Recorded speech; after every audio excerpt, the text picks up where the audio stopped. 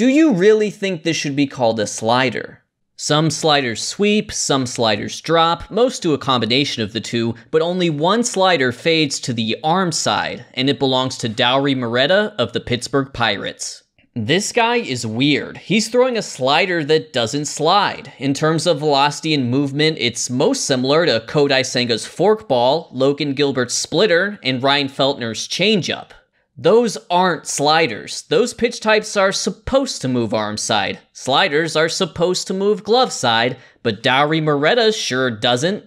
So why call it a slider in the first place? Well, if he grips it like a slider and throws it like a slider, what else can you call it? Moreta has even said he doesn't know why it moves the opposite way. It just does that. And it's been darn effective. Moreta has a 31% strikeout rate, 3.4 ERA, and has thrown his bizarro slider 60% of the time.